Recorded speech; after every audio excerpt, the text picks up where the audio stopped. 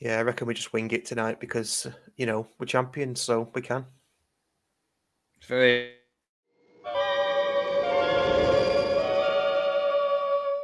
Five, 4, 3, 2, 1.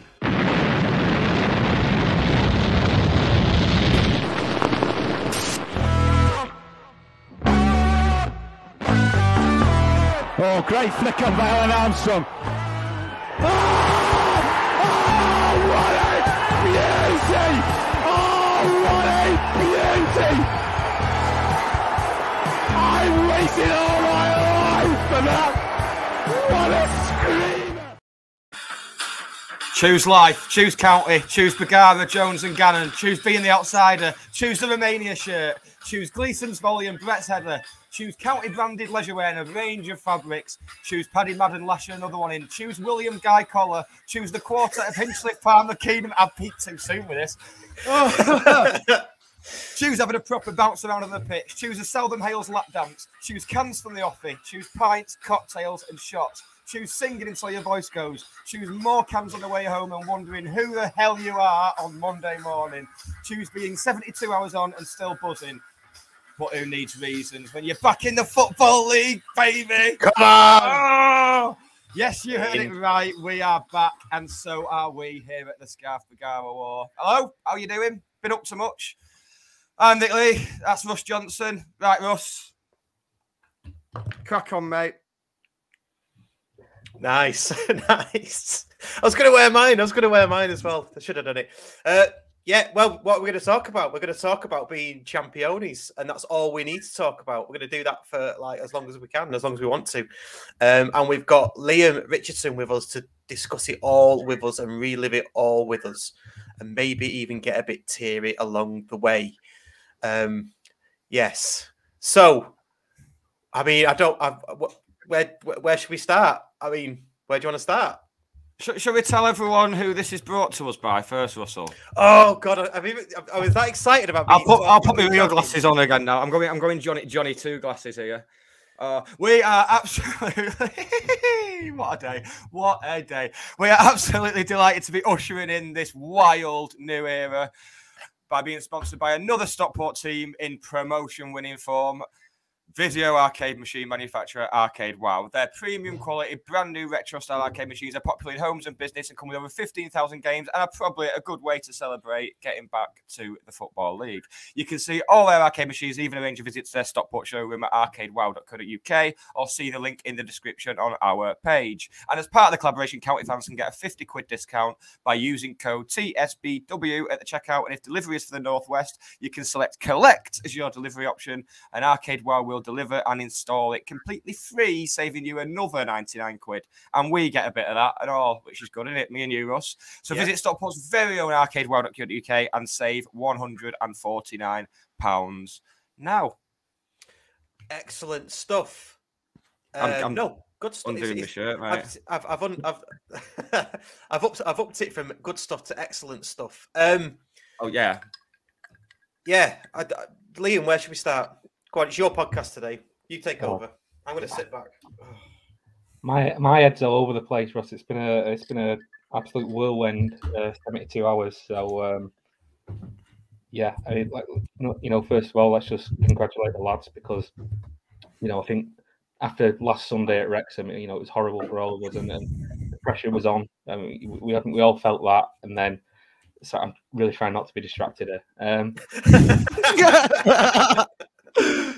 The pressure was on, and full credit to the players because they kept the nerve with two of the best performances of the season, really, on Wednesday against Torquay, and then to back that up. I mean, we were all. I mean, me and Sam Byrne, we were bricking it going into Sunday. We didn't know what to expect, and for it to be so comfortable, as soon as we scored the first goal, I thought that was it.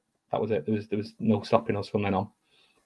Yeah, absolutely. I've said it for quite a while. As soon as I see him play, all the fear and emotion and sort of not emotion, all the fear and anxiety goes out of me, and it did on Sunday as well. We did a bit of a show before. You wouldn't have seen this. We did a live pre-match show at Notion from 12. Oh, well, it wasn't 12, was it? About 12:30 till 12:30 till 1:30. And you could feel the tension in the room. You know, I was nervous. Other people were saying, you know, most people were nervous, and you could just feel it. But as soon as you start playing, like you say, as soon as we scored that first goal, and what a goal as well. Was it 9 minutes in or 10 minutes in? Yeah, 10 minutes. Just clinical. You know, like the little touch on the edge of the penalty area to make the space for it, and then you know the goalkeeper's 6'2". You hit it low. Brilliant, just brilliant. Yeah. I mean, it's weird because like for the last 6 months, I've just had this massive ball of anxiety in my stomach, constantly. And the last few days, I don't know how to feel that now. It's gone, and so I mean, at the minute, I'm filling it with alcohol, but after that, where do I go from there? I don't know.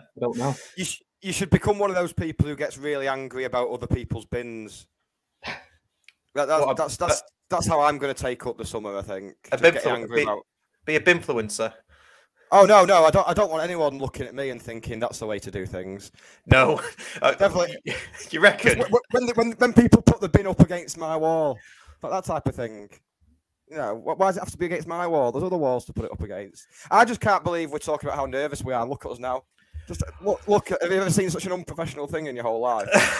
The nerves are totally gone. This is it. A lot of people were nervous. I interviewed loads of people. Not loads of people. There was about, I don't know, half a dozen. No, Russ Hyde, Waggy, Phil Lloyd, Dave Wright. All. I spoke to them all. Most of them were nervous. Okay, Waggy, yeah, all right. You said you were confident. Oh, well done, you. Fucking hell. You know, but yeah, it was nerve-wracking. But let's get into the match itself. That goal settled the nerves, and we knew. I mean, I don't really want to spend too much time talking about Wrexham because we are the champions. It's not about Wrexham, but there was always that thing in my mind that they were not going to get something from Dagenham. You know, it was a really tough place to go, Dagenham. So I felt like we had a bit of leeway. Yeah, I mean, you go back to nerves, and you know, a lot of people I spoke to seem more confident that Wrexham would drop points than we would win. You know, and John Kieran was one of them, to be fair. And you know, to be fair, I was always of the case of like, I don't want to be relying on anyone else. So you want to go out there and get the job done. To be fair. But yeah, the early goal was key. I think when we score the first goal, I think we've only lost twice this season. I think Dagenham and Grimsby. When we score first, we usually win, and when we score early, we always win. So I think that was the key. And as you say, it just settled the nerves, and it was a much more enjoyable day than I thought it was going to be. Yeah, much more relaxing and not fraught with anything as soon as the second goal went in, the whole thing just became a party. The whole second half. Yeah, you know, one of my tweets went viral in the last minute, obviously for the brilliant tweet. That I mean, how many likes has it got now? Do you know? Do you even know? 20,000 now. It's my most successful tweet of the season. But you know, it's also the club's last ever tweet in non-league, so I think that's quite a fitting way to go out. I mean, I wasn't trying to be like disrespectful to Halifax. It's just I was looking at no one was watching the game at that point. No, absolutely no one was interested in what was going on. Everyone was just like getting ready to get on the pitch. So it was that's it. I couldn't even see the game. I was like stood. I was stood with you, wasn't Nick? Was we stood? We were stood. Yeah. I had my tongue down your ear, didn't I? Yeah. Couldn't even see what was going on. It just wasn't interesting whatsoever. Let's talk about the goals, though. I mean, the first one, you know, that's what you pay your money for, isn't it? That's class Paddy Madden, that, isn't it? Yeah, 100%. I spoke to Mark Stott after the game, and we were saying, you know, he's paid back what we paid for him tenfold just in that last week, just by scoring in those last two games. It's you've got your investment back already on him, and 25 goals for the season. But as I said to Charlie, I think before the game, it's so much more than that, and that's why he's won Player of the Year. We've all, you know, you go back in previous seasons, we've always had great goal, you know, players that have scored a lot of goals. Danny Lloyd, Jason Oswell, they didn't win the club's Player of the Year because I think county fans usually appreciate grafters, you know, people like Lewis Montrell. Like, well, Paddy gets it because he gets the goals, but he's also such a grafter and such a team player, and he deserves it. He definitely celebrated the most out of any player after the couple of days. Yeah, he deserves it. He deserves it. Yeah, I don't think there's any Guinness left in Stockport now, is there? No. Well, listen, he got so drunk he ended up putting me on his shoulders on Monday night after the parade and like carrying me around the room on his shoulders. I mean, he's done some heavy lifting this year, but that takes the piss. This is why we got you on for these stories. I like it. I'm sorry to be boring here, but just going back to that goal, that I love that.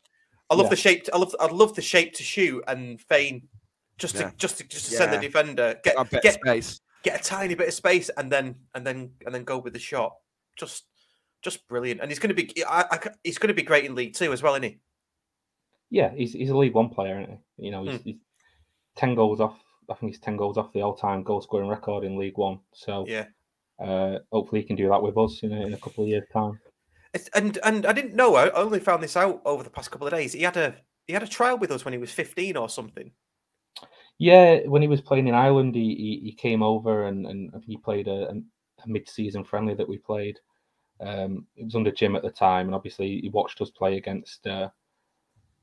I think it was. I can't remember who the game was against, but obviously, he saw Liam Dickinson score for County. I think he mentioned that after the game. So yeah. I remember speaking to him about it when he first signed, and it's like a move that's been on the cards for quite a few times. To be fair, so right.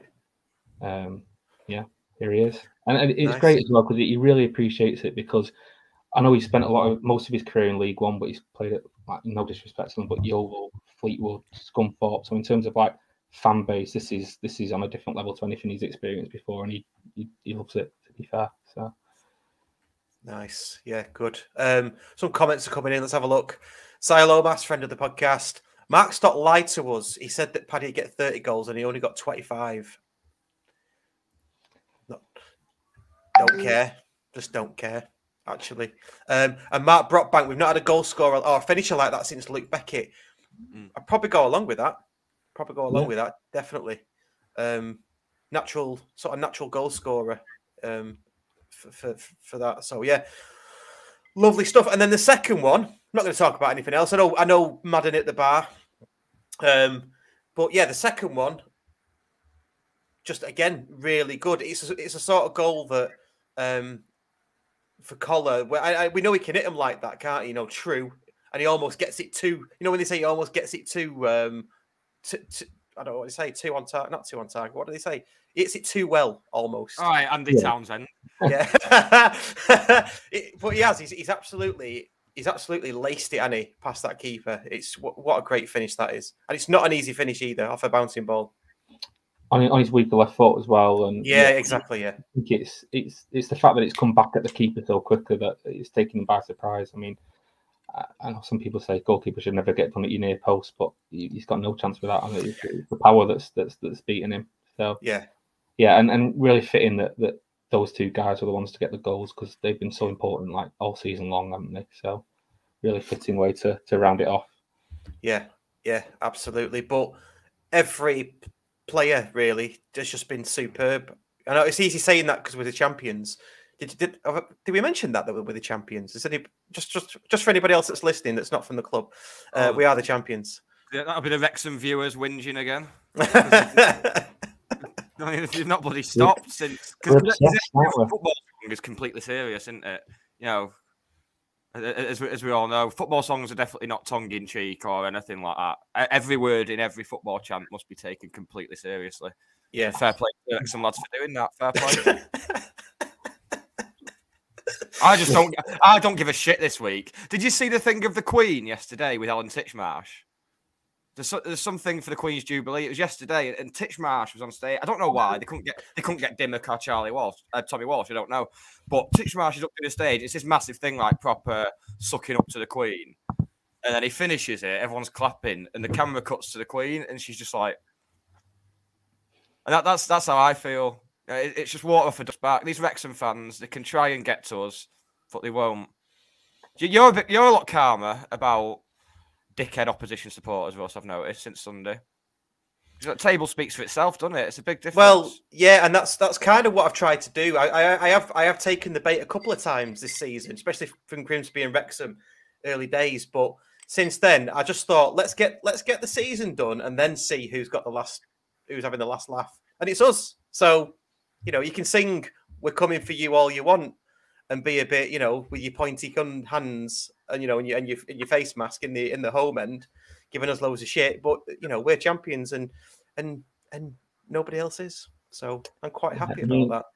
Listen, I'm the one that's had to troll through all the Wrexham replies whenever we drop points throughout the season, and so for me to read now that we're trying to create a rivalry with them and we're obsessed is it's an interesting take, isn't it? Really, because I did enjoy you going over to the Facebook group and asking where the League Two group was.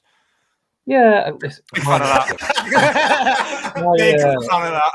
Oh God, yeah. My social media got gradually more unprofessional as the night went on. Yeah, we won't talk about that. But yeah, I mean, listen, they've obviously just the "Fuck You Wrexham" song. They've obviously just taken to heart, but it's not about them. It's a song about whoever would have been our closest title rival. Exactly. Yeah. So, thankfully it fit. If it was Chesterfield or Notts County, I'm not sure what we'd have done. But yeah, it's not about them. I couldn't. There's some nice people at Wrexham. The press officer there, I got on with him, but there's no right. It's all about County as far as anyone's concerned, really. Yeah, same. And it's from our perspective, it's not about the Fearless in Devotion lads or the Rob Ryan Red lads, whether they are spot on. It's about whoever finishes second, and they to a certain extent, it's like a compliment to them, isn't it? Because they pushed us. I was getting really, really nervous, and that peaked at Wrexham away, because that for me was my worst away end that I've ever been in. Possibly Chesterfield away when we got beat 4-0 and everyone was singing Luke Beckett, what's the score? Beckett, what's the score? Back in early 2000, whatever it was. But that was just horrific. So to come out and win it by 6 points as well, But Wrexham will always take the. They've always got the push Stockport all the way trophy to celebrate. If the FA trophy in the playoffs don't come off, then they've got that, haven't they? I'm sure you get a trophy for pushing us all the way, don't you? That's what Tottenham usually do, isn't it?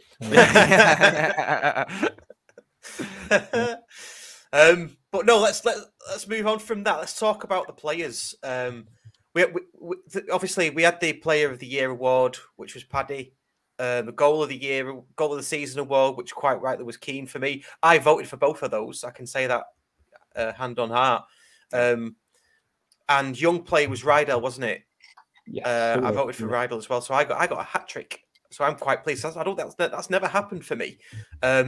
So I'm quite pleased with that. But like I say, every player really played the part. And Chellan has always said, we'll need the whole squad, that everyone's going to play a part. And they absolutely have, haven't they? Yeah, I mean, when you look at Zane Francis and goal coming in for the last 2 games, 2 clean sheets, 2 big performances. Courtney Duffus, 60 minutes at Chesterfield, but what a big impact it was. And really got us over the line in that game. So every single player, I was speaking to Ethan Ross after the game, and it was like, you go back to that win at home to Wrexham. He made some big saves in that first half when they were 1-0 up to keep us in the game, and the difference between winning and losing that game is 6 points. So literally every player in the squad has made a contribution this season, and they all deserve all the accolades that they're getting right now. Yeah. Duffus is very much the Ken Charlery of the affair, isn't he? Which is what we kind of wanted from him. If he gets us 3 points at Chesterfield, then job done. Yeah. You go back to Jason Gilchrist coming in the back end of the North Wing season, played about 5 minutes against Darlington, and never seen again. But for me, anyone that pulls on the shirt during a title winning season is a champion at the end of the day. Even Reedy. Yeah, well, that's it. Reed's been mentioned, and Reed gets a lot of mentions about his contribution, but he must have made lots of contributions off the pitch in terms of team morale and things, because he seems like a bubbly character. You'll probably know more than I will. Yeah, the lads love Reedy, and he scored away at Maidenhead, so he's kept players on the toes in terms of pushing, like to Madden and Quiggs to keep performing. Every player plays a part in that sense. Luca Ashby-Hammond, has come in and provided really good competition for Ben. And Reedy's more than played his part as well, don't get me wrong. Yeah. Yeah, I'm not suggesting that having a bubbly character wins you titles, by the way, before anyone comments about that. But it, but it's better than being like downbeat in the corner and being a cancer in the squad, isn't it? Because that'd have the opposite effect. But yeah, like me on here. Yeah, pretty much like you on here. Yeah, I've been trying to send you out on loan for bloody years. Go and get some development. Okay, so I wasn't like I said, I didn't have any plans for this. I was just going to talk about winning the title. But if you could pick, I'll tell you what, who did you pick? If you were allowed to pick, Liam, your player of the season and young player, who did you pick? I think I said when I came on the show last time, Paddy for me was our player of the season, and that's not to take away from Will Collier, Ryan Crowsdale, who were both right up there for me. I mean, Ryan Crowsdale playing 50 games in a season in a title-winning season is an incredible achievement. Yeah, I went with Paddy, and then young player. I think I went with Ryan Rydell in the end, but I mean, again, Ollie Crankshaw. Yeah, right there. What an impact he's had. 11 goals since coming in, and I think you could have picked either of them. Really, toss of a coin. Yeah. Oh, did you go for Nick? Same as you, man. Did you? Yeah, Palmer, Madden, Keane, Rydell. Yeah. Yeah. I mean, the thing about that Jordan Keane goal as well is because of the position we're in, the camera angle doesn't do it any justice at all. No. I was right behind it, and there's so much dip and swerve. It hits the side of the bar. It was a quality strike. I mean, he doesn't score normal goals, Keno, to be fair to him. Yeah, it was the underside of the bar that sealed it for me. Yeah, always it's better when it goes in. I don't know why, but I'm such a perv. Yeah. But I think the reason it got voted the best goal is probably because us county fans, we're all aficionados, aren't we? We can tell, despite the camera angle, put that in the Premier League and it's an absolute worldie in it, and you can just tell from the way. I noticed he tried to hit one similar, didn't he? Was it against Torquay or was it against Halifax? I can't remember. Torquay it was, yeah. Torquay, yeah. Didn't quite come off, but there you go. What do we say about, for me, the four? I don't know what we should give them a collective name. The four legends: Hinchliffe, Minion, Palmer, and Keno. The quartet of awesome. Yeah, I like that. Yeah. I mean, what we're saying. I mean, for me, they're the only players to win 2 titles with the club, and they should have some sort of, some sort of like plaque on the side of the Cheadle end or something. For me, well, when you started the show, Russ, which was not tonight. I mean, in general, when you started doing the show, it was like I think it was like in between the Alan Lord era ending and the Neil Young one beginning. Yeah, and would you, if someone had told you then and said, right, we're going to sign 4 players in a year's time who are going to be with us when we get to the Football League. That was at a point where there's just the whole squad was just being turned over every season. Every single season, yeah. And over half a decade to have players who I'd never thought. I thought we'd be years off that. Amazing. Yeah, and I've got to say as well, we had for the new listeners or not listening for a while, we had Sam Minion on in, was it 2016? We had him on. I can't remember. Yeah. And we were semi-professional. He was obviously semi-professional. And we said to him, would you sign a full-time contract if it came? And without even a heartbeat, he just said, yeah. And I was straight away, I was like, you'll do for me. And he's been with us ever since. And I keep on saying it. My missus has got something for him. So, Oh, yeah, I forgot about that. He's just an absolute legend. So if you're listening, Sam. You said that on Saturday night, didn't you? But I've forgotten a lot from Saturday night. Saturday night? Sunday night. See what I mean? I don't know what day it is. No. I had the proper fear, on Monday morning. When you wake up and you don't want to look at your phone. Yeah. You don't want to see what kind of notifications you've got. It was one of them. It's horrible. So yeah. So if again now, if you're listening, Sam, Keno, Ben, or Ash, love to get you on the podcast and we'll have a proper chat because you've been here for a long time and. Yeah, just to immortalise you because you're absolutely amazing. Palmer as well against Halifax. He was just heading it back every single time when nothing got past him, I don't think. In fact, the only time that we were in any sort of danger was when I think Keno slipped, did he? Yeah. No, Ash was great. He's like a magnet in the box, really, isn't he? Every time he's the best centre back aerially in the National League, I think. And I think he plays. I mean, he plays really well alongside Keno as well. I think the two really suit each other, and that obviously just comes from experience of playing with each other. But I think obviously Keno came in for Chesterfield and just seemed to settle Ash down a little bit after obviously he made a mistake against Bournemouth, but really seemed to settle him down after that. And then those last 3 games, he was right back at it. Yeah, that's a lot of that's testament to the manager and the staff in it, because in your pre-match and in the pre-match and post-matches, Challoner's always said we just need to get back to what, part of this blip. We just need to get back to ourselves, our own identity, and we did that in the last 2 matches, didn't we? And some. Yeah, and credit to him for making big calls, because he obviously he dropped Quiggs and went for a box midfield 4 of Collar, Sarcevic, Cannon, Crowsdale, and it just seemed to bring that control back for us a little bit. And he got it. He got everything bang on in that last week, and that's all you can ask him to do. And obviously, Will coming back in was huge. He looked a bit rusty against Torquay, but still the impact was there. The driving runs from midfield, and again on Sunday he looked back to his best, didn't he? So and even I think he made good decisions even with the forced changes that he had to make. I think John Kieran said last week we lost Sarcevic for 3.5 games. He said, nearly 4 games essentially, and he's a massive miss. So, quick word on Sarcevic. Is he decent? Well, on a scale of Boone up to Francis, where would you rate him? Francis on Francis's shoulders, right? With how much he makes us tick.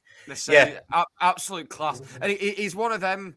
That's what I like. I like a number 10 where you can look at him and think, oh, he's not doing out him, and then all of a sudden he's just got acres of space, and he's driving forward. It's the kind of thing that at the top level, you saw it with Mesut Ozil. He used to get a lot of criticism for doing exactly that, kind of like sauntering around and looking like he's doing nothing. And just so class. I mean, he started the move for the first goal on Sunday, didn't he? He was one who played it to Collar, and then it was on to Madden. Yeah. He's a class above. I think when in terms of our in possession plays, he like you said, he makes us tick, keeps us going, makes the right decision on the ball every single time, picks up those pockets of space. He's such an intelligent footballer, and as someone who lives in Bolton, I can probably appreciate him a little bit more than others as well. So, my friend David Goodman says Sarcevic is a Rolls Royce of a player, absolutely, and that's coming from a Spurs fan who's getting converted to County. He doesn't know he's getting converted. It's happening gradually. Is it? It's coming now. Yeah. Well, that's why he felt very at home. Like when we had the defeats to like Yeovil and Grimsby and Wrexham, because it was a very Spursy couple of weeks. That was. So I don't think he knows what to do with himself now. Now that we've won it. Got another one here. Sorry, go on. I was just going to say there's so many players in this squad that when we do step up to League 2 next season, we'll be able to take it in the stride. So that's kind of what I was going to lead on to, because we had a comment here. Is Whitfield good enough for League 2? Now we're not really seeing Whitfield towards the back end of the season. I think last time he played properly was Bolton away 2-2. I think I know he's played in the FA Trophy, which we don't have to play in again. But what do you think? Do you think he's good enough for League 2? Yeah, Wits is great. I think Wits was just unfortunate circumstances, really. I think under Simon, he was probably one of our best players. Yeah. He was in top form at the time that Charlie came in. Obviously, he scores at Bolton, gets injured celebrating. And since then, we switched back to the back three. And then by the time he came back from injury, there was not really that position for him in that system, really, because he's a winger at the end of the day. At Bolton, we played a 4-4-2. He played on the left of that, and that's probably where he's at his best. I think he's more than capable of playing in League 2. If we want to play a system that plays with wingers, obviously Challoner's, I think he said when he first came in that his preferred formation is 4-3-3. So if that's something we see next season, then Whitfield, Ollie Crankshaw, Paddy Madden, that's a pretty formidable front three for me. Yeah, I couldn't believe that Crankshaw was so young. I don't know why. I envisaged him being late 20s for some reason. Do you remember him playing against us for Curzon? No. Did he? Yeah, he was one of he's aging well, Crankshaw. He had a bit of a Peter Crouch thing, where he looked really weird in his teens. Look, that's me saying that. Right. Okay. But yeah. So he's kind of got that thing but yeah, he's aging very. He's a very handsome young lad. Well, we're talking about handsome young lads. Has anyone seen the Southern Hales lap dance? Yes. That's done stuff to me. I'm tell you, oh God. Well, South of Wales just seems like an absolutely. It looks like he's off his rocker, but the kind of player that you want in the squad. I loved his interview with John Kirwan after the game, where he said, "Oh, just gonna have a few drinks at home and get a Domino's." 3 hours later, someone's on the roof of the Albert. Yeah. He's bonkers, isn't he? But as you say, he's exactly the kind of character you want around the squad. So bubbly and energetic, and I think it was tough for him the last couple of weeks, being injured and missing out. And you saw how much we missed him as well. Yeah. But that's why we were trying to keep him as involved as possible with like the media stuff, the TikTok. We got him on the radio for a game just to keep him around it. He loves that kind of thing. So he's great. And as you say, he was a massive miss on the right hand side in the last few weeks. Although Elliot Newby did exceptionally there when he went in. To be fair to him, and Sam before him. Just to pick on up on some technicalities and aesthetics that I love about the way that South of Wales plays football. I don't know if you've noticed when he's running with it down the right, he leads with his left foot on some occasions, and I think that's beautiful because that just says to that defender that's tracking him, shit, I don't know where he's going to go. Exactly. Yeah. I think there's one. I think it was Notts County at home where he comes in on his left foot and then just pings a perfect ball over to Paddy Madden. He's so capable on both feet, isn't he? Yeah. So excited to see these players in the Football League next season. Can't wait. I know. I've got nothing tonight, Russ. I've just got nothing, mate. I know. It's fine. You're lucky I've turned up, mate. It's a little thing, I never thought I'd get excited at the prospect of the Papa John's Trophy, but I can't wait. The Carabao Cup, these things. Well, I won't be. I shan't be going to the Papa John's Trophy. I'm going to exercise my right to boycott it. Okay, why? Yeah, because I don't agree that Premier League under-23 teams. I didn't agree when it started, and then I listened.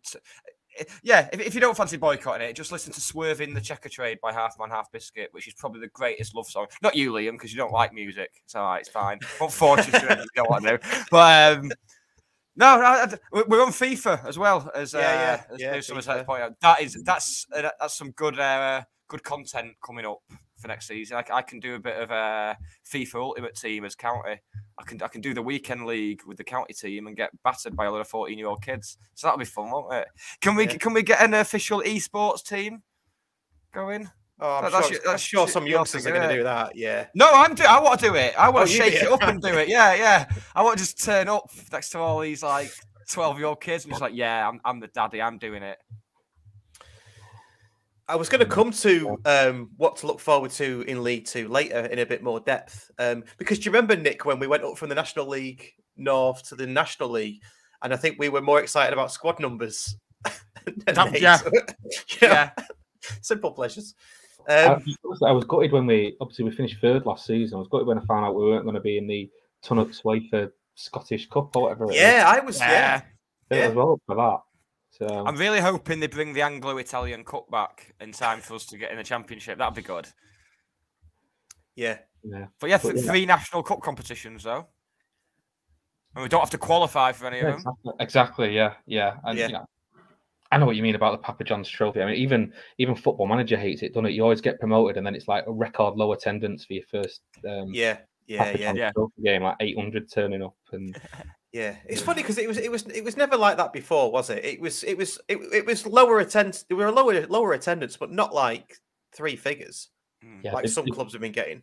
they've killed that competition, haven't they? They really are. Yeah. The group stage thing is just why didn't need it, did it? But there you go. Let's win it anyway. Yeah, might as well. Yeah, might as well. Yeah. Tick the box off. We've not won it, have we? So we might as well. Beat City under 23s in the final. Yeah. I City under 23s in it. I don't even know who's in it. Who's in it? The European club. Is it the European clubs or what? I don't even. It's most Premier League clubs. I don't think it's all 20, but it's most Premier League clubs. I think there's a few. I think because of the number of spaces that there is. Because it's what is it? 40. So it's 48 teams in it plus. So it'll be. It's probably 14 Premier League teams. I think 16. Whatever takes it up to 64 from 48. Quick maths there. It's been a long week. 16 of the 20 then. Oh no, because okay, right. I'm sure. Do you know what we'll do when we do our joint podcast with the Oldham lads from Push the Boundary, and they can tell us all that. They can tell us, because we're going to swap notes basically. Yeah, cultural exchange. Yeah. Oh, I'm sure they're listening back to this. Back to the players then. Just back to South of Wales. Actually, I heard something that I kind of wanted just to ask you about, because he was injured towards the end of the season, and I know other clubs were sniffing, maybe not this season, maybe last season. Do you think that means we'll keep him for longer? Because I think he's got potential to go. I think West Brom were sniffing at one point, were they, or have I made that up? But he's got the potential to move on. Does this mean that in a weird twist of fate we can keep him for longer? I wouldn't worry too much about what you read on Twitter. There's been some right shite on there. But yeah, I think we're okay for now, because I think a lot of clubs higher up the football pyramid don't actually trust the data that comes out of the National League.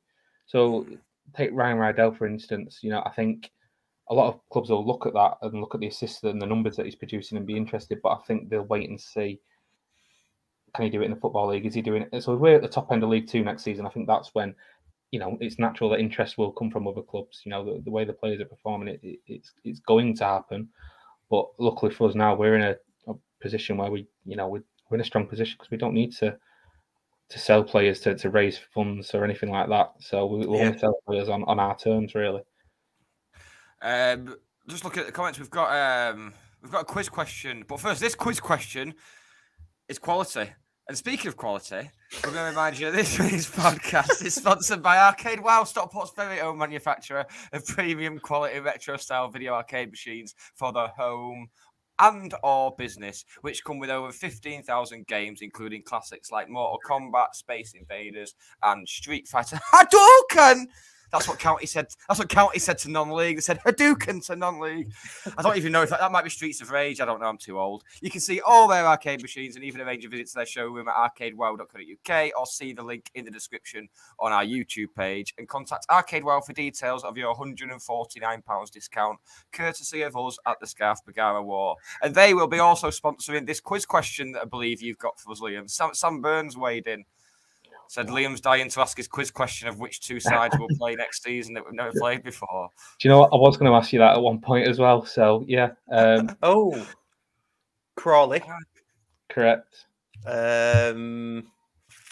Crawley and AFC Wimbledon. There you go. You got it a lot quicker than Sam did. Yeah. Philip Lloyd said Wimbledon. That's wrong. Yeah. It's wrong. It's AFC Wimbledon, Phil. So get your facts right. Yeah. Yeah, I was on the pitch after the game on Sunday, and I thought absolutely nothing can burst my bubble here. Like, I'm on such a high, and I go on Twitter and see Crawley Town say, "See you next season." Yeah. It's like, I want to go back to Curzon. Yeah. Cheers, lad. Yeah. There's loads of mileage in that though, isn't there? Because there's a lot of teams up there that you think you'd rather Chesterfield, Grimsby, Notts County, Oldham, Scunthorpe be there. Are we just being nostalgic, or does everybody share that? But it's kind of a horrible thing, because it's like, even like all the playoff teams apart from Solihull are the type of teams that should be in the Football League. But it'll be so funny if Solihull win it, won't it? It'll just be absolutely hilarious. Yeah, I mean, I'd quite like Halifax to do it myself, just for the whole Warby thing, and I think they're a well-run club who've done a very good job. And they're also a club that if they go up, in no disrespect, you wouldn't think they'd be challenging at the top end of League Two. Mm. Whereas obviously, if Wrexham came up, you'd imagine they'll invest a lot heavily again and be up there again. So, from a selfish point of view, no, I mean, it's a few weeks ago. Like Sam and I were looking at like the relegation battle in League One, and it was between like Gillingham and Fleetwood. And we were like, "Oh, I wouldn't mind Fleetwood going down because it's a bit more local." And but then we turned around and said, "Look, I think I turned around and said I'd play Gillingham away 46 times if it means we go up. Just being back in the Football League, I don't care who we play." Yeah, definitely. Yeah, I mean, we've got Crewe to play, haven't we? We've got Doncaster, Gillingham, AFC Wimbledon. They've come down. Can we just move back to Crewe a second? Because I've got a lot saved up for them. a lot of stuff, kind of. And then I watched. Bring it down a bit, but I watched Floodlights on BBC last night. Yeah. So that's got me even more angry at them. So yeah. Well, it's nice. I remember us going down at Crewe. I was there, and I remember us singing to them that they'll be there when we get back. And it's taken a bit longer than we thought, but here we are. They are. So yeah. And it's interesting. What have they done in that time? I don't think they've done anything, have they? No, just denied that any wrongdoing happened, and just let a lot of people suffer from post-traumatic stress and not helping at all. And on that note, if everybody could like the show, we got over 140 last week, which is really, really good. So if the 129 people that are watching could like the show, that would be really good. And subscribe if you haven't already. And you can get not just the 129 who are watching now, also everybody, the other 1,380 who watch later. Yeah. And don't forget all these teams that we play next year, because in League Two and the ones above, they have more content creators, like one for each club. So we're going to have more opposition views and things like that. So that's something to look forward to, because we've been retained, haven't we, Nick? Yep. No deal though. But I think I might just let it run down and then move on to Bosman. I think. Yeah. I'm going to move over to the Filed podcast because they're coming to the Football League as well, aren't they? Filed. So they said. So I'll just jump over to theirs. Seeing that result made that day just that little bit sweeter. It was just like yeah. If only West Ham could have held on as well, it would have been like the perfect day. Lou Reed would have risen from his grave. Like, yes, that was the perfect day.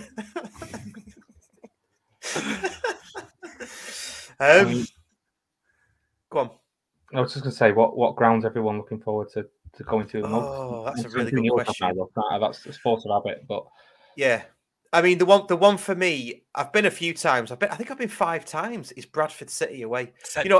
It's a fantastic ground. It's arguably sort of lower Premier League Championship quality, and it just I think for that one, because we've been playing Bradford Park Avenue, and I've always maintained we shouldn't be playing Bradford Park Avenue. It should be Bradford City. So that's the one I'll be looking out for. Bradford brackets City. Yeah. What about you, Liam? Bradford was definitely up there. Tranmere was the other one. I've not been Tranmere. Yeah. Football League ground into it, and yes. Yeah. I'm quite happy with the day out on Birkenhead. Doncaster or day out. Wimbledon as well. I've kind of followed the whole AFC Wimbledon Phoenix thing like since the start, so it'd be kind of nice to go to the new stadium. Although I hear it's not the best, but it'd be nice to kind of see where that story's kind of ended and what have you. Yeah, places like Leyton Orient as well. Just proper football league grounds. It's. I know there's been a few this year, but it's kind of like you go to Notts County in the league and you kind of like realise, like when we first came up, it was our first away game, wasn't it? When we got promoted from the North, Notts County away, and it was just going like, this is what we've been missing. Yeah. So bring it all on. Yeah. Yeah, absolutely. There's loads of ones coming through on the chat actually. So Bradford, Hartlepool, Doncaster, Walsall again, rather than driving past it. Carlisle. Hartlepool, Carlisle. Hartlepool's going to have some needle to it, innit? Yeah, big time. How are we feeling about the playoffs at the moment then? Because it's Northampton, Mansfield, Port Vale, and Swindon. I don't know about you, but I'd rather see Mansfield and Port Vale stay down and one of the other two go up. Let Swindon go up and Yeah. So let Swindon and Northampton go up. Preferably Swindon actually out of all of them. Yeah, but Port Vale and Mansfield could be fairly decent away days. But obviously, there's the history of Port Vale anyway. Yeah, from a purely selfish conversations, isn't it? Yeah, yeah. I mean, from a purely selfish point of view, I've been to Port Vale and I've been to Mansfield. I've never been to Swindon and Northampton. You're not missing out.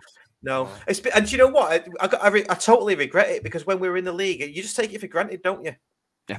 I'm never going to take it for granted again. You know, so that's why I'm so glad that we've gone up. Because I'm just going to go to all the grounds that I didn't go to before, and just see them. But yeah, you can just imagine it. David Wright, friend of the show, Hartlepool first game of the season. That'd be great, wouldn't it? Hartlepool away, maybe. Yeah. It's going to be like Crawley away, isn't it? Or did Fleetwood come down? No, Gillingham. Gillingham it was in the M1. Oh, yeah, it's going to be Gillingham away. There you go. That's that done. Yeah. Yeah. Oh, no, it'll be Gillingham away on the first Tuesday night, won't it? Oh, the first Tuesday night game with Gillingham away. And Hartlepool away is going to be the Tuesday before Christmas as well. Calling that now as well. But I've got a feeling, well, we're on predictions and things. First round of the Coca-Cola Cup, as it should be still called. That's what I'm going to be calling it. You're going to get really wound up by me. If we have a run in it again, if we get to like the semi-finals again, you're going to be so pissed off at me calling it that every week. But you're going to be going around the Cheadle handing out leaflets for vouchers for the next round, aren't you? Yeah. Take one, pass them along. We're gonna beat Derby in the first round, and then we're going to have like a Premier League club, a lower Premier League club second round. I can feel it. United. Although Everton, yeah. Oh yeah, they're not going to be in Europe, are they? Most likely, yes. So they'll be in round 2. But that's it. There's that potential now to play a big boy. We always had to like wait for the FA Cup and go through like 62 rounds of it before we could have a chance. But now it's like. Yeah, Everton will be in the second round of the League Cup. Yeah, we could be playing Everton like end of August. Or even, like a good championship side in the first round. So, you can get a really good draw early on, can't you? It's just, like you say, I'm just not going to take anything for granted. It's quite moving when you speak to a lot of the younger fans as well that just can't remember the last time we were in the Football League and experiencing all this for the first time. And it's brilliant. I mean, that really hit home for me when we played Bolton, because I know for you guys, obviously, like you remember us being in the same league as Bolton and beating them, but for a lot of fans, this was like a massive cup final for them kind of thing. So it's great for the younger fans as well. Yeah, definitely. Yeah, we've not mentioned a few actually. Rochdale. I said like months ago I'd give me right arm to play Rochdale away. You're not having me right arm now, but we're going to be playing Rochdale away. No, I want it. I want it. I've got something I want to do with a picture I've got of Macaulay Salvin Hales, and your hands would be very handy.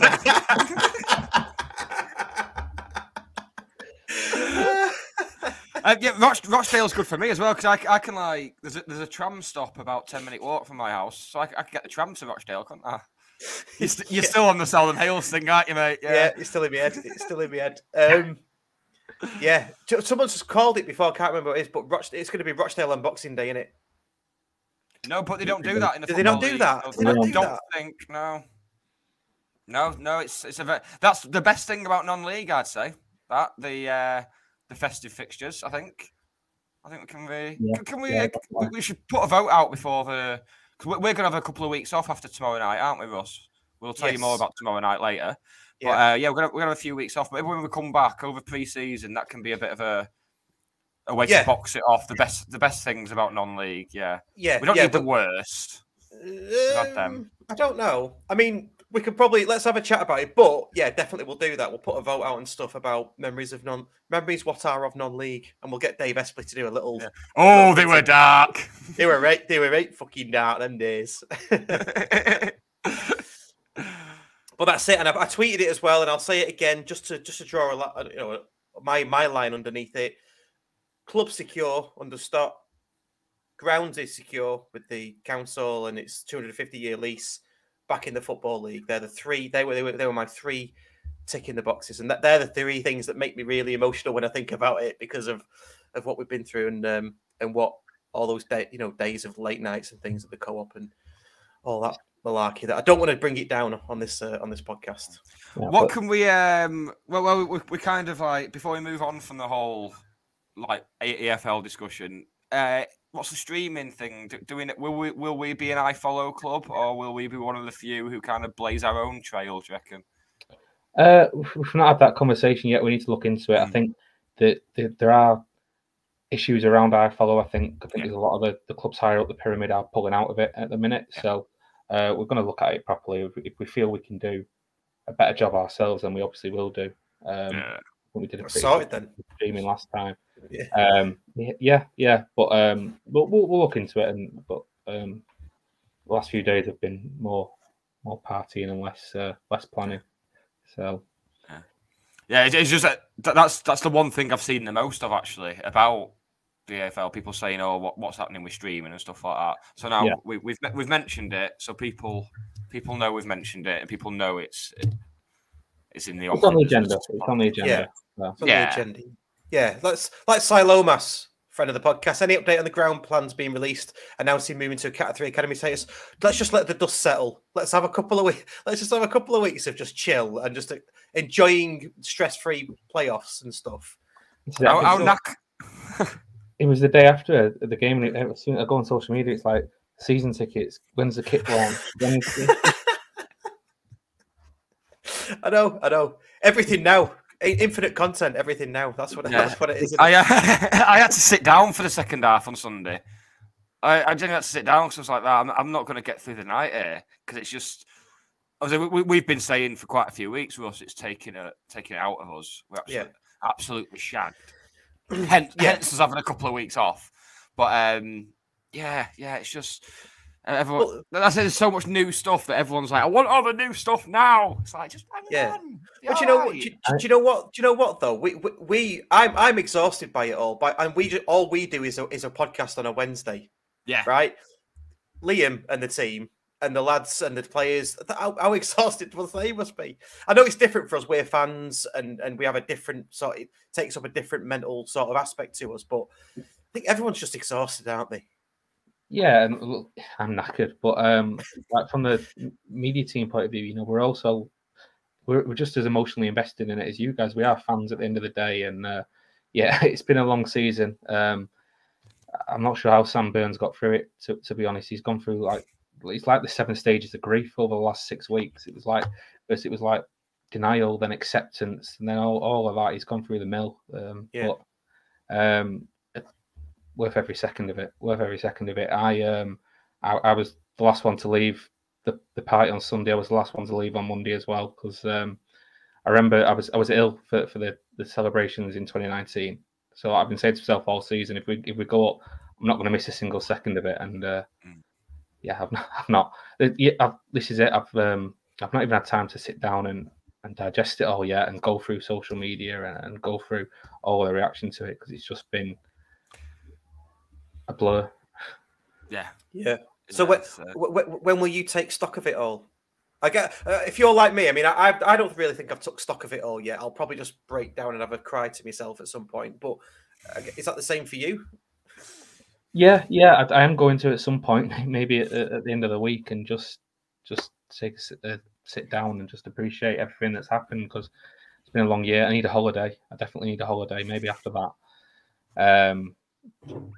But yeah, I can't find the words for it. Really, it's been the Sunday and the Monday were probably the 2 best days of my life. Yeah. So I'm sure it was the case for a lot of people. One of my best memories, on the Sunday outside the Prince Albert, just throwing Macaulay Salvamales around while singing his song with him and throwing beer all over each other. It was great. It was great, wasn't it? And it said a lot about the lads and about Chelsea that they went over to the pub and wanted to go over and enjoy it with the fans because there was a free bar at Edgeley Park. They could have just stayed for that all night, but they wanted to get over to the Albert, and it's nearly free in the Albert, isn't it? But it was a special couple of nights, wasn't it? Yeah, no, but you deserve it as well because I saw you on Sunday. Oh no, the parade. It was the parade, and you you were still like buzzing around, doing stuff, speaking to people, doing something else. Let's say I watched you for ages. I'm not, not a pervert, but I saw you doing that, and I thought you're not even switched off yet. Do you know what I mean? So doing the same thing. So yeah, no, this is it. It was, and I can't tell you how hungover I was doing all that as well. Yeah, but it'll be a couple more days of work, and then I'm gonna keep milking every drop out of this title win on social media and all of that. So Monday was difficult because everything obviously had to be pulled together quite last minute. But to be fair, the club were great because they made sure all the staff, like all the ticket office staff and everyone, the club shop, were able to go to the civic reception at the town hall and be on the bus. So that was a really nice touch from the club. That's great. Yeah, good. Yeah, and just to say as well, I know you're the admin on Twitter.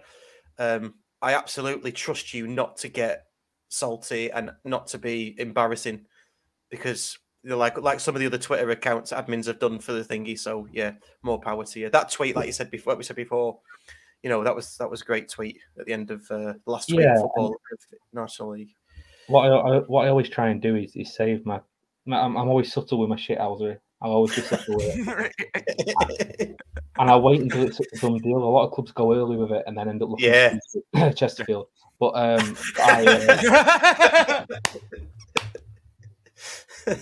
wait until it's done, and then I'll Yeah. I mean, special mention for Chesterfield as well. I mean, this season for me will always be. I'll always remember it for probably Chesterfield and Wrexham, I think. It's funny how Chesterfield stopped creeping up Chelsea's arse once the war in Ukraine kicked off, isn't it? Weird that. Just all of a sudden, they're just like, no, we didn't play you. No, what are you on about? It's mad. I think we finished 20 points above Chesterfield. Yeah, mad, isn't it? It's mad. We're like 12 or 13 points behind them at one point. It was just incredible. I know they've had their injury problems, but they're still the best team by a country mile, aren't they? Yeah, obviously. This is it. It's daft comments like that, and it's not just in terms of social media. It's about me. I'm in charge of making sure that the players aren't coming out with daft stuff like that in the press as well. Yeah. And to be fair, I think we're lucky with Sam, because I think if someone said a comment like that to Sam, I think he'd run it by me and say, "Well, I'm not going to put this out because you're only going to end up looking stupid."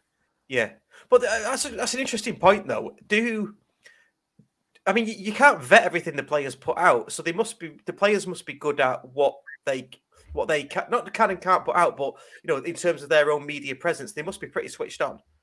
Yeah, they are. They're a professional group of lads, but at the same time, I think the message comes down from Simon Wilson and Dave Challoner as well, in terms of like this is our message. We're taking one game at a time. Nothing's won yet.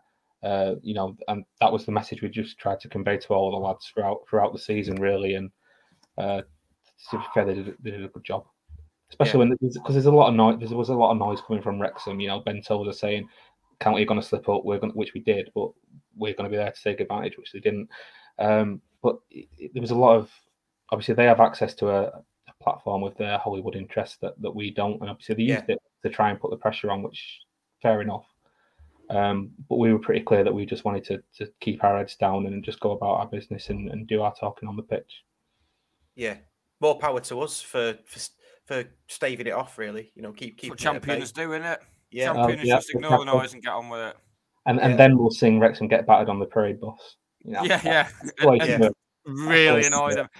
Well, we're on Wrexham, because we might never get to talk about them again. Because give it a couple of weeks, we may be confirmed to be a division above them next season.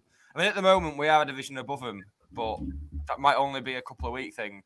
Did you see the Tory MP for Wrexham in Parliament? Athletic talking about Wrexham Athletic. Yeah. So there's a reason we don't tend to do politics on the show, and that is why, because they just don't mix. I just watched a video of Boris Johnson wishing Rangers well in the Europa League final tonight. It's just so cringy. He's obviously reading it off a script, and he's never heard of the Europa League before, and it's just it's funny, isn't it? Because like footballers shouldn't get involved in politics, but obviously politicians can get involved in football whenever they want, can't they? So yeah. Anyway, I don't want to get into a debate about politics. No, that's no. It's always please always, don't. I was in such a good mood, and now you've brought politics up, Ross. I was going to say it's always you that brings politics into it. We very quickly went from Wrexham to Boris Johnson, then, didn't we? That was quite quite impressive. Weird. But yeah, I mean, to cap off the season, definitely a special mention to Chesterfield and Wrexham. Any other teams you want to mention that have been good or bad or indifferent to us in your media travels? Then, who's your best away day in terms of how you got treated and that kind of thing? The guys at Notts County are always very good. Obviously, it's very much a football league setup there. They're always really hospitable. I mean, Bolton away in the FA Cup was great, and Rotherham. Right. That's kind of like, that was an eye opener for me in terms of like, right, when we get back in the league, these are the kind of things we need to be doing. So that was quite helpful. In terms of the worst, I know you didn't ask me, but I'm going to say it anyway. That was going to be the next question anyway. So, Borough Wood are probably the worst because you have to pay. Yeah, you have to pay to film the game. You have to pay to broadcast on radio. They're the only club I've come across that do that. And they do it because at the end of the day, they only send 1 or 2 media staff to away games. So it'll be like, oh, well, we're only going to let you have 2 in because we're only going to send 2. So there's no ramifications, really. But and Dover are quite difficult as well, just in general. But again, I don't think we'll ever play Dover again. So no. FA Cup round 1, Dover away. Yeah. Congratulations, everyone. Yeah. You can just, now you said that, Liam, you can just imagine it, can't you? I know. No, FA Cup round 1, it is going to be like Dover or Brackley. I've got a feeling it's going to be Brackley away. I can just see it. After just finally being like, yeah, we don't have to go there again. And now, it's happening.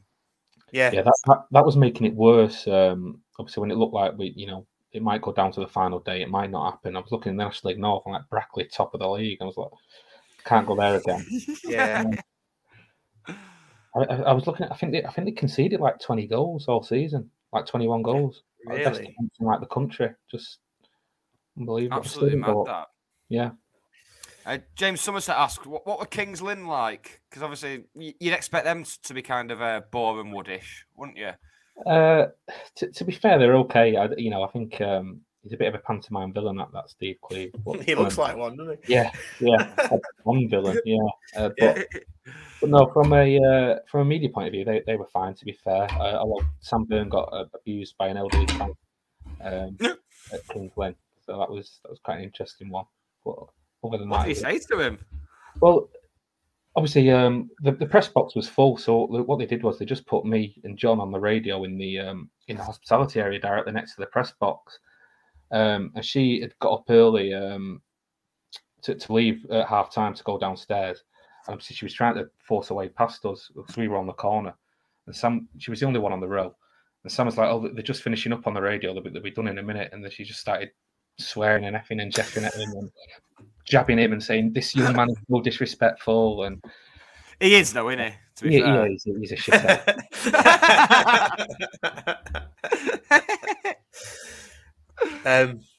Special mention for, is it Boston away? The assessor. Where's the assessor? Oh yeah.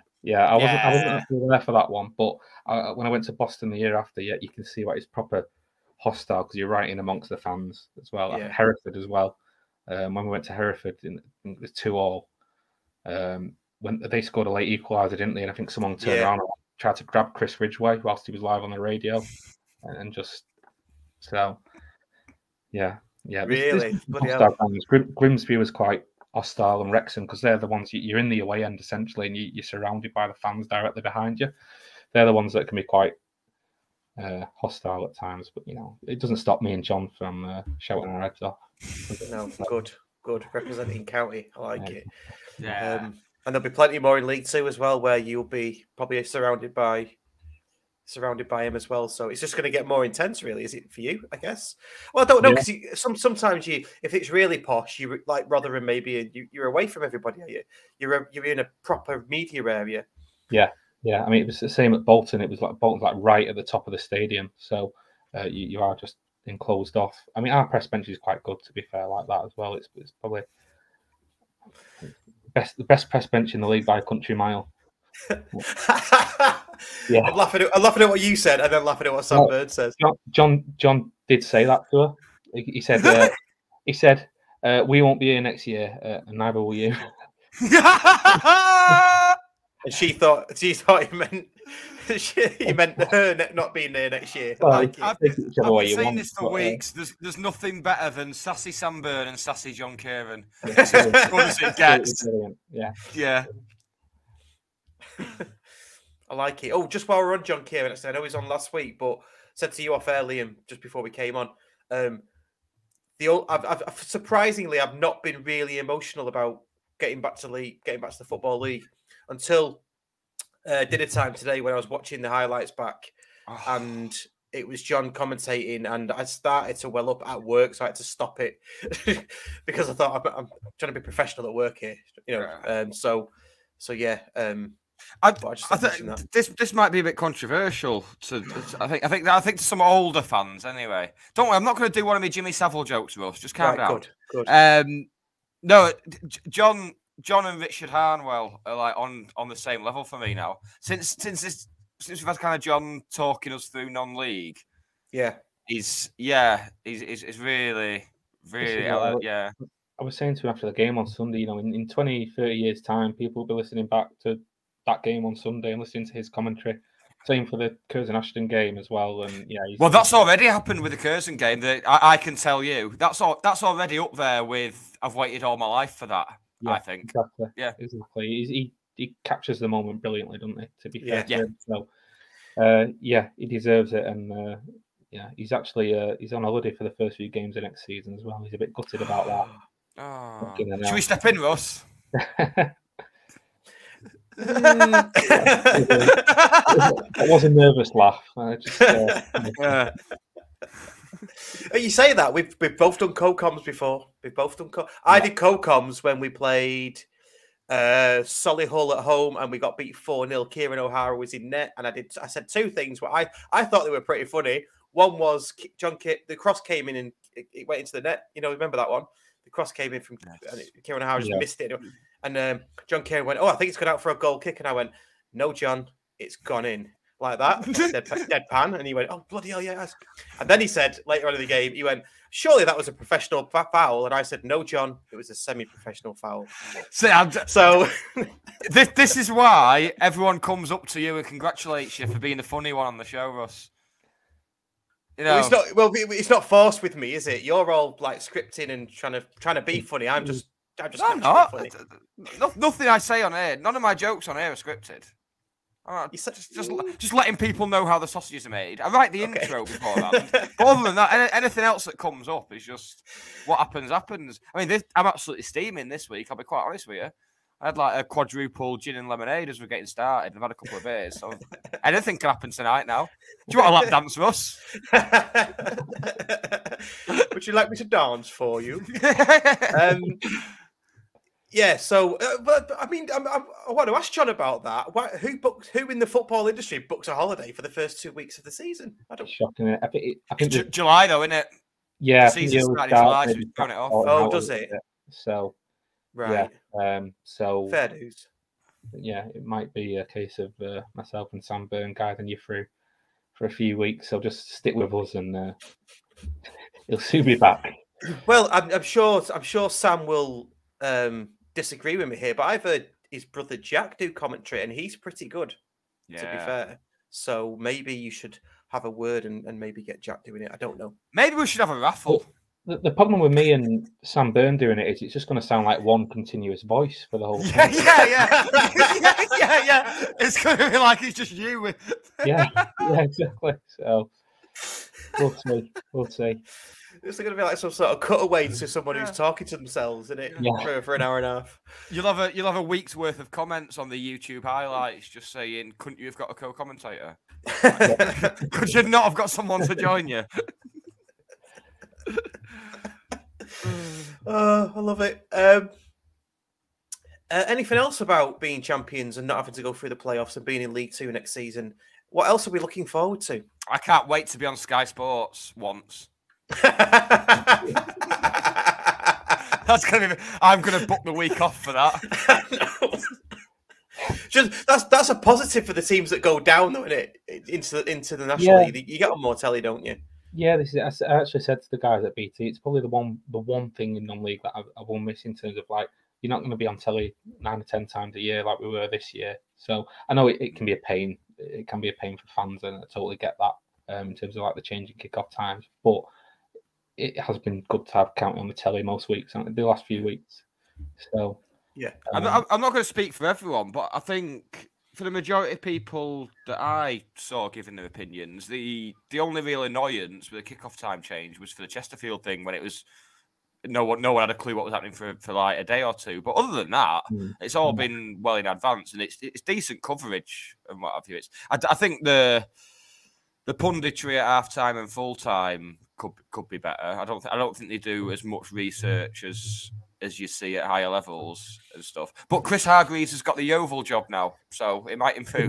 Yeah. Wasn't a bit of Aaron McLean's research looking at Jamie Willis's tweets about not being Hoodie's tweets about not being good in April or something. Yeah. And he reeled that off. Yeah, and to be fair, he was right this year. Well, he was. Well, I know. Yeah, to be fair, into existence. I know. But to be fair, so Aaron McLean seems that I saw him interacting with fans on Saturday, like both before and after the game, and he seems like a top lad. McLean, I think he just seems like a football fan, like the rest of us, that kind of knows how it is. I think they quite enjoy it when everyone starts slagging off Adam Burkle as well. I don't know why, but those that I think it was the Borough and Wood game, and Cheadle was singing it before the game, and Matt Smith was just like pumping along. Adam Burkle was a wanker, they were singing, and he was just like that. So fair enough.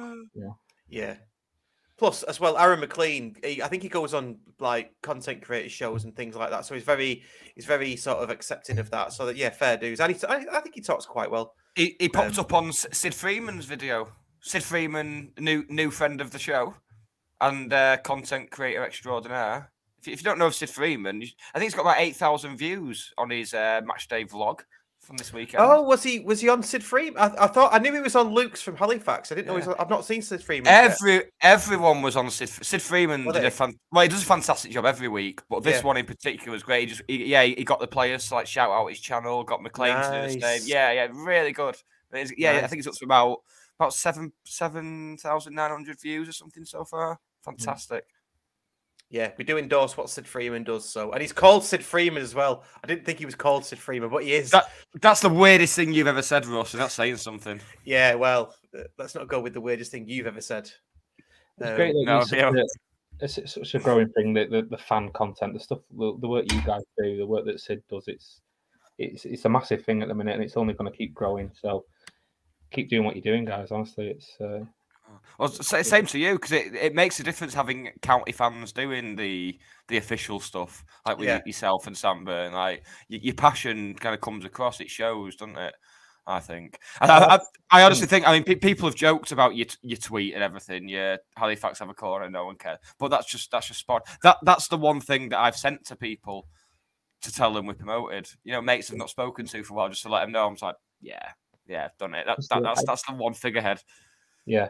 I didn't even notice it had gone viral until like the day after. To be honest, I was like oblivious to it, and then I was like, "Wow, okay." Wow. I barely remember doing it, but like a throwaway, like, but no, as you say, I suppose I suppose when you look at it back, and it is like I say, the last one in non-league, it's quite a nice way to go out, isn't it? So yeah, and just to coin a phrase, I think you're passionate and professional, which the two go really, really well for a media team, all of you. So it's not blowing smoke at your ass, but it's good. It's really, really good.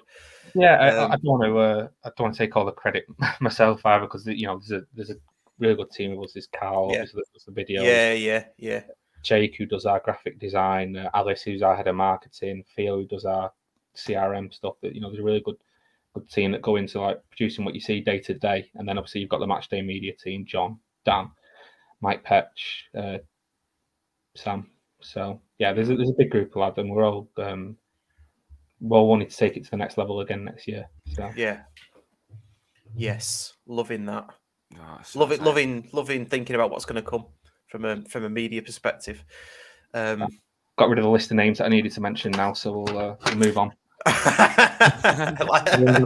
out now. So. Yeah, I suppose from our perspective, though, Nick, shout out to Pete who does all of our graphics. Yes, for the full season. I've not got a full list, but just the last season. So we've had so many guests. So Liam, you've been one of our best guests. Thank you. Sam Byrne, John Kieran. I'm just going to pull names off the top of my head now. Dave Long.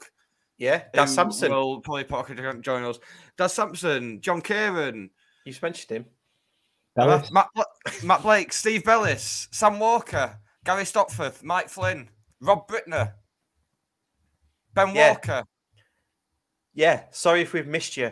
There's too many to mention. There's so many. Chloe Beresford, of course. Geordie Hatter, Jonathan the Geordie Hatter, who's also got his own thing going on as well as being part of what we do. Yeah. Thank you so. I was very humbled on that. I wish we weren't recording live right now because that's exactly the type of thing that I'd edit out. What? I feel very humbled. No, it's very nice to see so many people coming up on Sunday night in the pubs and stuff like that, and just saying like, "Oh, well done" and stuff. That was very nice, and we got some nice comments online, didn't we, Russ? Yes, we did. Yeah. And as well to our bloggers, Adam Sundell and Ant Sherat, who do our blogging for us, and everyone who kind of bases the week around this since we've gone live. Everyone who kind of bases the Wednesday night on what we're doing. Thank you. All the people, James Somerset, Jamie Willis, Mark Brockbank, Phil Panton, who are constantly in the comments every week. Thank you. Yeah. And I'm sure you all won't mind if we have a couple of weeks off after tomorrow. Yes. I'm sure they'll all be all right about that, won't we? Because I'm done. Yeah, absolutely. And as well, we must say thanks to those opposition pods that have come on as well. Notts County, Yeovil, Wrexham, the Phyllis and Devotion guys. I've got to know Tim really well. Just everybody that's come on. Thank you very much. Luke, the 15-year-old from last week, was ace, wasn't he? I mean, come on. Yeah. That's always makes you feel old, that. Yeah, absolutely. What have we got for tomorrow then? I mean, we say we're going to have a break. Are we? Is it time to wrap up? Or is there anything else you want to talk about? We need to talk about what we're doing tomorrow at some point, don't we? We do. Liam, you just go on. Liam's got something more. I know, yeah. Come on. Yeah, sorry, I just obviously we put the release list out today, so Liam Hogan. Oh God, yeah. Yeah. Of course. Do we even support this club or what? Right. Yeah, let's talk about that. Absolute Liam Hogan in particular. Absolute credit to the club. I mean, was he the first signing in of the Stott era? I think Danny Lord. I think he was second. Yeah. So first permanent signing. Yeah. Stott era, I suppose. But yeah, the way he's always conducted himself, particularly last season when he clearly struggled off the pitch. He clearly had issues off the pitch and everything. The way he came back and was so pivotal in the run-in. The way he's captained the club, just absolutely fantastic. It's a shame to see him go, but I think he'll be a fantastic asset to someone else this season. I think next season, whether in National League or higher. It's the one side of the job that's quite difficult because you do get attached to the lads. At the end of the day, you can't help it, especially with this group. It's such a good bunch of lads. And I was speaking to Hogs on the phone before, and it's gut wrenching when they leave because players are going to come and go. They're going to keep doing that, but you can't help but get attached to them. But in terms of Hogue, I said to him, only two men in the last 55 years have captained this club to a league title. So he should be incredibly proud of what he's achieved at the club. As you say, I know he had a difficult start to the season. A lot of players did, but the way he fought his way back into the team and played such a key role in that winning run we went on, I think it says everything about his character as a person, and he'll definitely be a big miss to the club. Yeah, here, well said. Can't disagree with any of that. I think he's been brilliant. The debut goal, I think, as well. For me, I'm not disparaging any of the centre halves we had at the time, including Ash Palmer, because Ash Palmer's great, obviously, but it felt like Hogan took us up a notch in terms of what a centre half is. I hope, and he definitely did that from my perspective. So, and he's had as big an impact off the pitch as well. The lads all look up to him. He's such a leader in terms of keeping the group together and keeping them going. He's been a really good, as you say, fantastic captain. Everything you want from a captain. So, hats off to him and going out as a champion. What better way to do it? Yeah, I think the way he spoke out about mental health and everything was absolutely fantastic as well. Just a proper leader. Yeah, this is it. It's little things. I remember last at the back end of last season, all the players they took some money out of their bonuses and put it towards the club staff like myself and the ticket office staff and everything like that. And it was Liam's idea that to go out and do that and get all the players on board with it. So little stuff like that go a long way to people behind the scenes. Yeah, I think we've had about half a decade now of like not only having great players but great people as well, and it really shows. It does. It really does. It's fantastic. Massively, yeah. No, well said. Well said. And the rest of the retain list, and the sort of the loans that have gone back and the ones that haven't been renewed. I don't think that, for me, there's no surprises in there. But I'm really, really pleased that Palmer, Hinchliffe, and Hippolyte are being offered new deals. Really, really pleased about that. Yeah, they all deserve it. I mean, what a revelation Miles has been. Oh, just been phenomenal. Yeah. So, signing of the season, would you say? I think so. Yeah, I think Yeah. other than Challoner, but Miles has been. Yeah. Because I think we all looked at it as a bit like, where does he fit in? Where's he going to play? Kind of thing when he came in. Everywhere. Yeah, and he's just grown into it and got better and better. He's got the best first touch of any player I think I've seen in the National League. So silky, isn't he? So, and seeing his reaction at full time and in the celebrations after, you just thought, yeah, he belongs here. Yeah, exactly. He's one of us now. Yeah. Is that whose phone's going off there? Sorry, that's me. I'll shift it. Hang on. No, sorry. I didn't mean break it, but someone just mentioned there. Oh God, here we go again. What is it? Are we going to talk about the? Oh, here we go. Have we talked about the incomings? Chris 92. We will talk about those when we come back, and we'll speculate about all that sort of stuff later on. We're just talking about just having a celebration. Yeah, we're celebrating the lads who've got us where we are tonight. Yeah, exactly. Yeah. I wasn't. Really pleased with the work that's been done in terms of the retain and stuff like that. Not surprised with any of those. I mean, if I had to be really critical, and I don't want to be, but I guess there's likely to be movement, isn't there, with the squad that are still contracted. That's just football. I think if you ask Challoner that, he'd say the same probably. So let's not talk about anybody moving on just yet. We'll save that for the future weeks. Yeah, but anyone that does move on again moves on as a champion. So. Yeah, there you go. Yeah, exactly. And yeah, absolutely. Yeah, there's no. And that's the thing about the parade as well, wasn't it? There's nobody.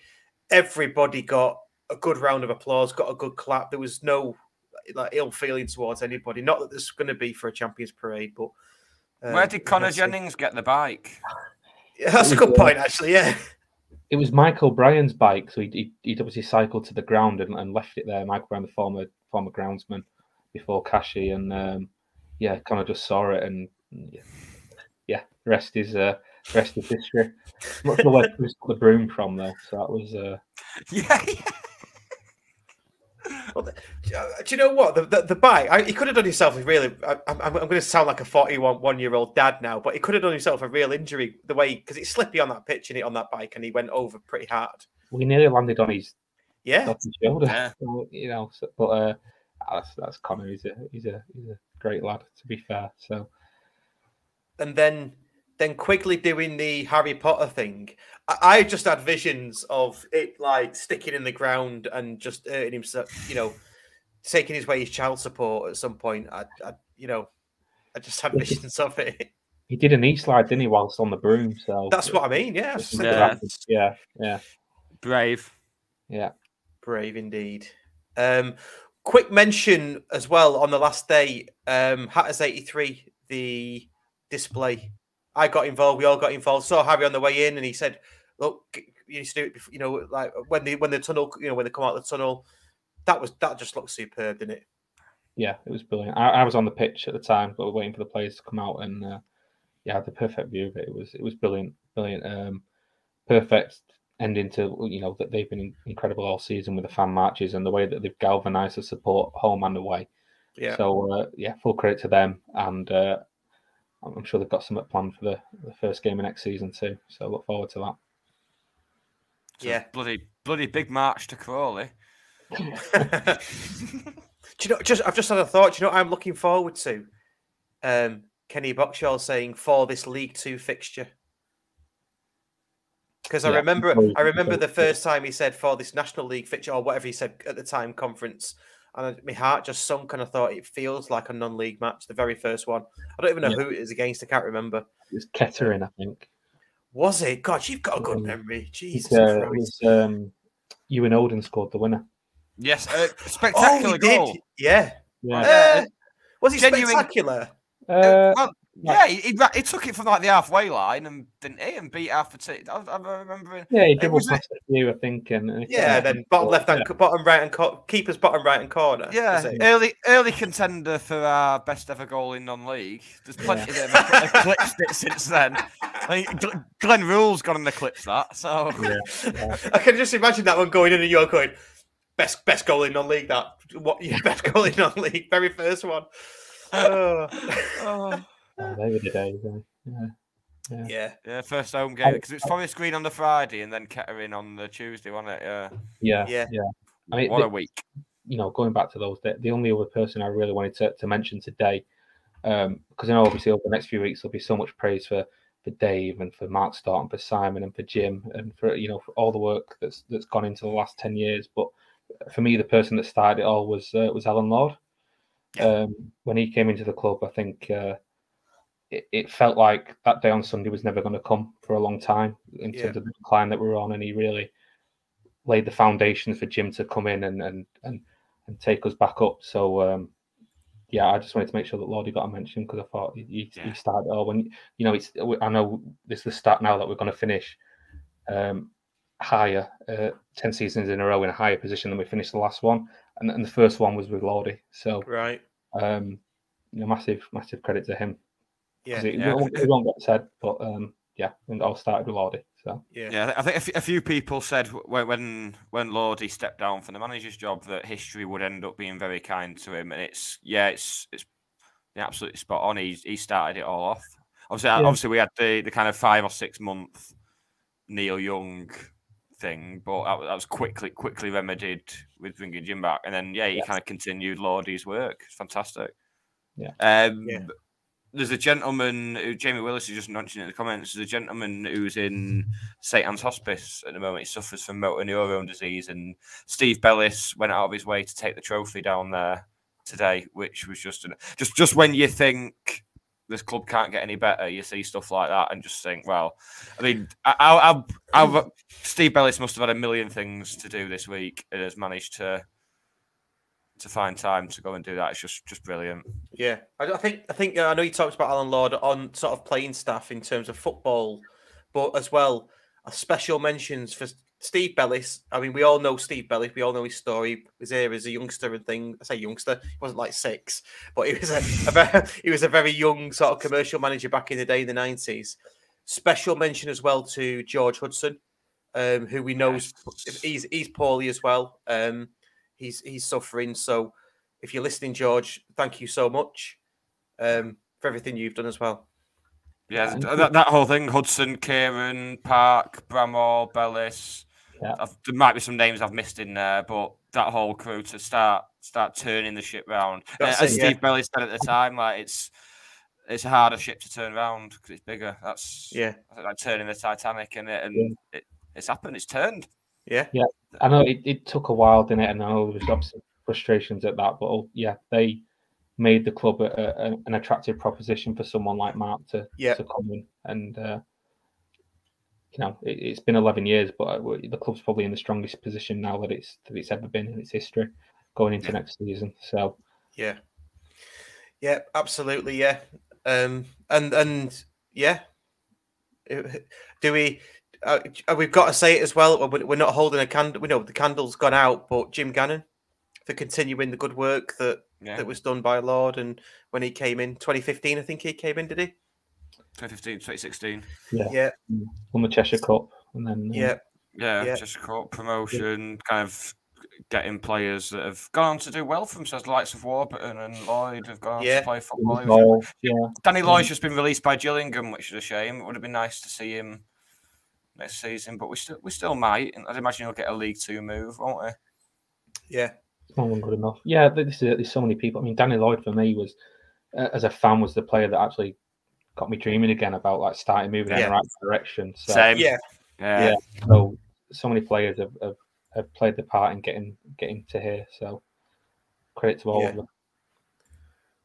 Absolutely. Right. Shall we? Well, do you want to tell people about tomorrow night first, Russ, before we shoot off? Yeah, so very quickly about tomorrow night. We're going to be in a location in Stockport that if you've got the Fan Hub app and you've registered, you will be there too. I won't tell you what it is because it's quite popular already. So you need to be in the Fan Hub app and you need to have registered. I think if you do it now, you're probably too late. But yes, we're going to be having one last shindig. It's going to be live tomorrow. We're going to try and stream it live. From 7 o'clock or maybe 6:30. Might give you the music warm-up show from Rob Brittner, friend of the podcast. So that's what we're going to do. I don't want to say anything more about it because I think the interest is high already. And following that, we are going to have a couple of weeks break, aren't we? Should we go off on holiday together, Russ? Should we go on a little mini break? Do you know what I'd like to do with you? I'd like to go on a... God, don't answer that. I'd like to go on a barge holiday with you, Nick.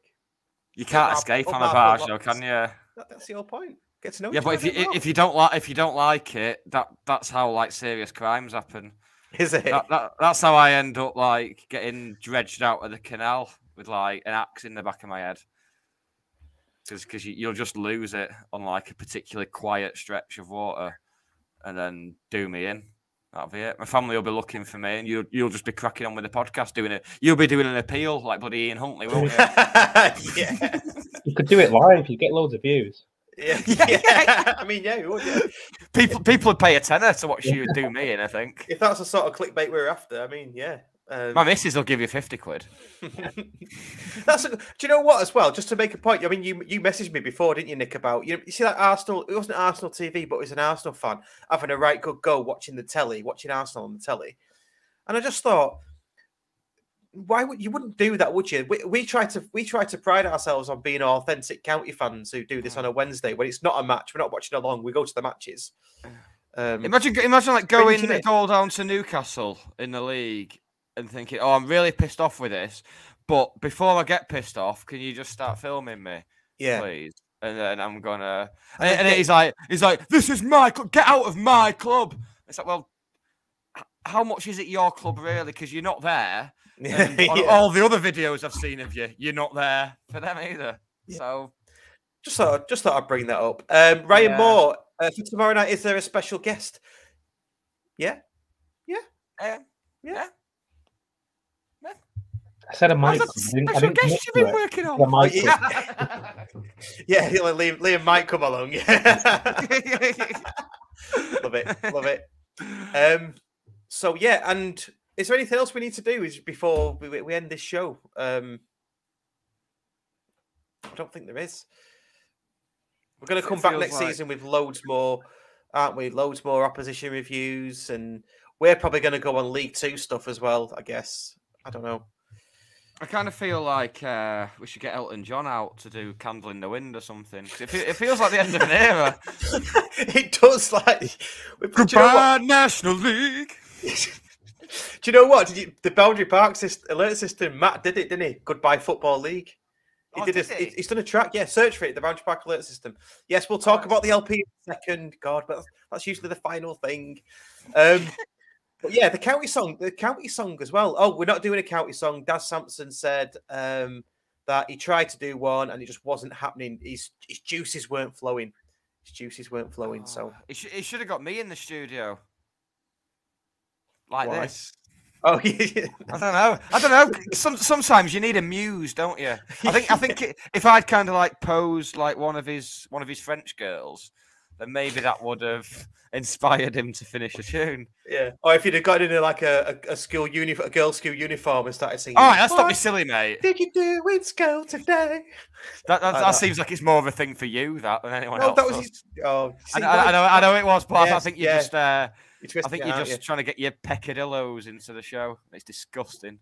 What's your album? My album. Well, it's a jaunty week, isn't it? If you can't be jaunty when you win the Division 5 title. So I've gone for a bit. Which we're too sexy for, by the way. We're too sexy for the 5th. It's Chaz and Dave this week because I just don't care. Don't care. I don't care anymore, Russ. What are you gonna do? What's your problem? What's your problem with Chaz and Dave, Russ? I just don't. Mind you, you don't like Only Fools and Horses either, do you? No, I don't. Because you're an absolute gimp. No, I don't like it. See, Liam, you don't like it either, do you, Liam? No, I do. You do? I'm shaking but you don't like. Liam don't like music. You don't like Only Fools and Horses. I'm fucking done, lads. I need this 2 weeks off. Have it. You might as well listen to the Lancashire Rock Pots. No, because one of them's a paedophile. No. Yeah. Oh. Probably a Crew fan. You're going to get a shutdown at this rate. Finally. So if you haven't liked the show, please hit the like button. Please. And whatever podcast player you listen to it on, please hit the like button and review and rate and subscribe if you haven't already. Thank you to everybody that has listened, contributed, played back, downloaded, interacted, anything, said hello at the ground, any of that. I'm not going to say thanks to anybody that's bought me a drink because nobody has. So, did they buy you any, Nick? Yeah. Oh, wow. I've had a grand total of 2 pints off people. Wow. Yeah, I got given one the other night, and then one a couple of months back. Matt Limbert and Rick Ebbage both have bought me a pint recently. So there you go. Sorry, Russ, but you went early on Saturday, didn't you? Sunday. Well, it's all the same, isn't it? you went early on Sunday, didn't you? I did. And do you know what? Right, I went early because I was obviously there with my lad. And was it when I ordered the 7th zombie? Was that when you thought, oh, let's go? No. I said to Dan, I said, am I okay to stay for it? Because I know what it's like. I was there as a kid, being in the pub when your dad's at football. It's boring. And I said to him, I'm going to order another pint. And he just went, Dad, I've had loads of Coke. I'm playing on my phone. My battery's nearly gone. Come on. And I was like, yeah, okay, let's go home. Got home. Claire said, oh, that's strange. I thought you'd have stayed out and just got me to come and pick him up. And I'm like, oh, shit. It's like Wrexham tickets all over again. Well, there you go. I'm sure we'll have a good night tomorrow night. So on that note, should we say goodbye to the National League? It feels like we're saying goodbye forever, doesn't it? Well, to the National League we are. Yeah. In terms of like saying goodbye to the listeners, it feels like it's forever, but it's not. A couple of weeks. Only a couple of weeks, guys. We'll be back. I mean, no one's worried. No one gives a shit. Yeah, no one cares. Is there anything final you want to say, Liam, on this last 2021-22 podcast? Just thanks to the fans, I guess, because they've made it the most unbelievable season for me. The back end of the National League North season, I thought, wow, but this season everyone's just took it up another level, and I know how much the players appreciate it. And for me, my job is to sell the club to people, to press and stuff, and the fans are the easiest way for me to do that, because everyone that comes to Edgeley Park this season, if it's BBC, Sky, BT, they've all said the same thing, which is wow. So thanks for making my life easier, and well done to you guys as well for the work you do every week to keep it going every week. It was I know it was a tough at the start of the season, but yes, all worth it in the end. So cheers, thank you. Yeah, cheers, thank you. Thank you, so shall we end it on a cheers, thank you after 3? Ready? 1, 2, 3. Cheers, thank you.